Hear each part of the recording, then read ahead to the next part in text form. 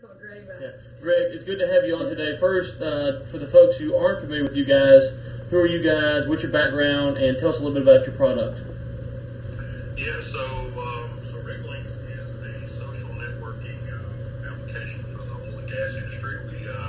We launched December the 2nd last year. Currently, the site has about, at this point, it was a little bit over 400 members. We are located, of course, local Houston. The reason kind of behind Lynx was kind of like the first part of 2017, like everyone else. You know, there was a lot of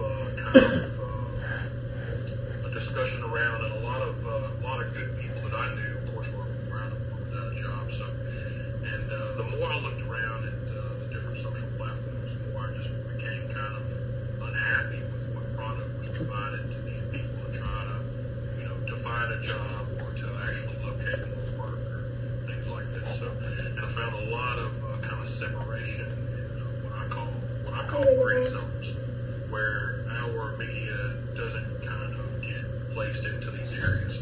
So I said, okay, well, if we'll just create one. So I took one of my friends and some other contacts, and we developed this together. So we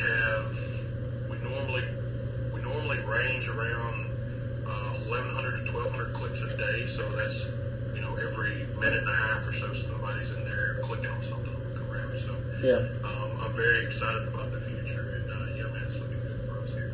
Yeah, and real quick before we go any further, for the listeners, if you got any questions that you want me to answer, like Brady did, be sure to put them below, and we will take those once Greg hops off here.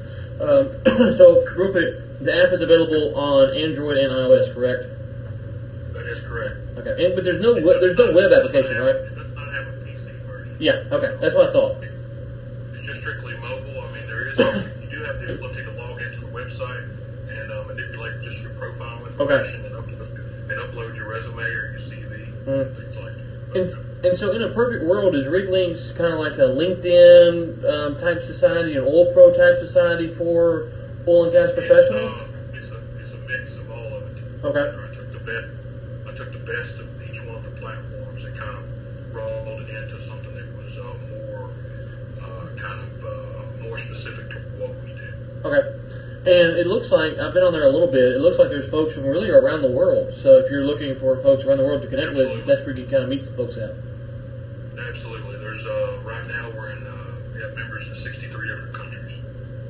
And what has been some of the feedback that you've gotten from the listeners, the subscribers?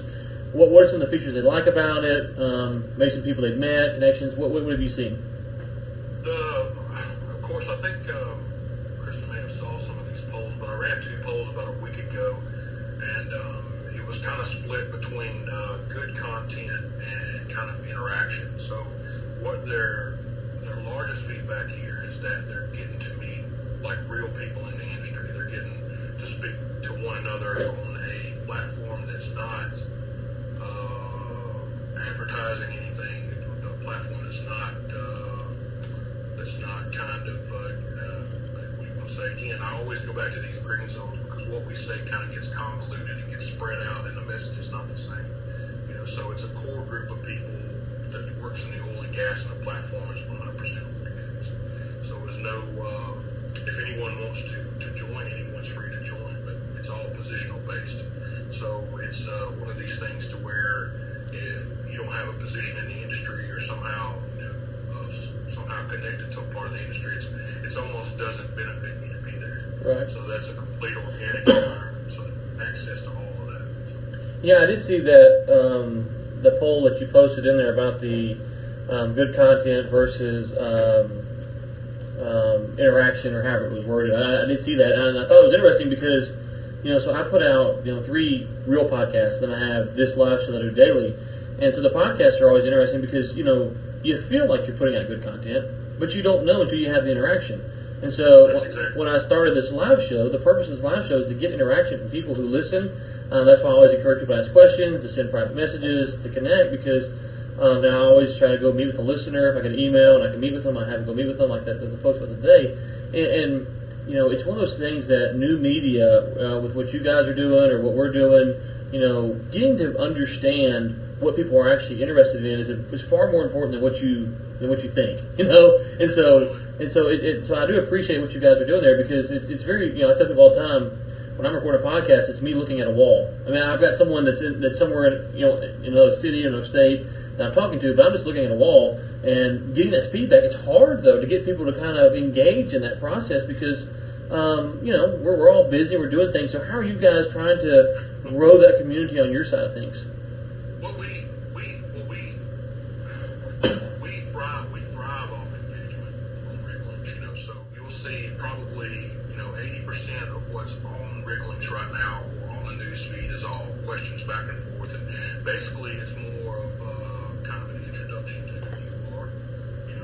Especially when you go into Wriglings, it'll resemble some of the question and answer sessions on Oil Pro, right.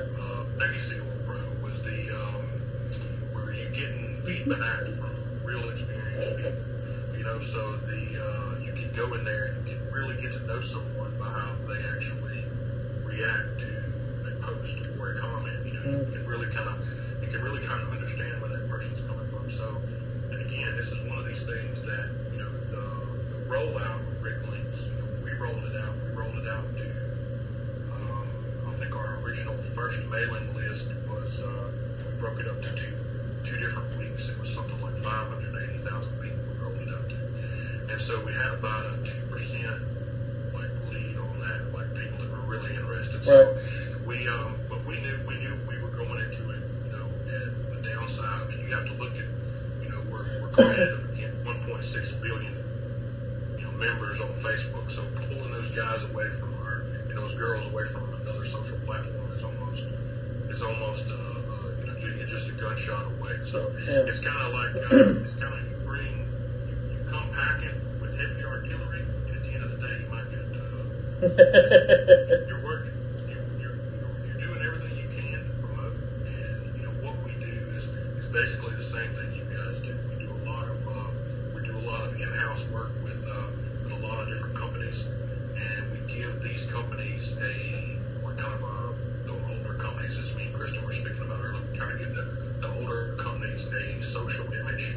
So we kind of show them how to kind of move toward that to the future, where social media is going for oil and gas, and it's going to be exponential over the next couple of years. The way it's going to move, and older companies need to get on the bus with us for sure. Yeah. These companies that are following it, they're coming to the table. They're also passing our same message. Right. Growth and being able to have somewhere where you can create organic environments. Yep. On the message, one thing I talk about a lot on the shows, especially on the Instagram feed, because this is a lot of people kind of see on Wriglings, folks that are actually on the ground, boots working, is that I was talking last night at a dinner with some folks I got invited to, and I was telling them that if you go to the solar industry, everyone's excited to be in solar because they feel like they're changing the world. We've worked in oil and gas for so long that we forget how important it is and how vital it is, and that's one of the things I'm really working on branding. Not a brand, but making sure we remind people of is that hey, when you get up and you go work on that rig, you're saving a life. You don't know exactly where that barrel of oil is going.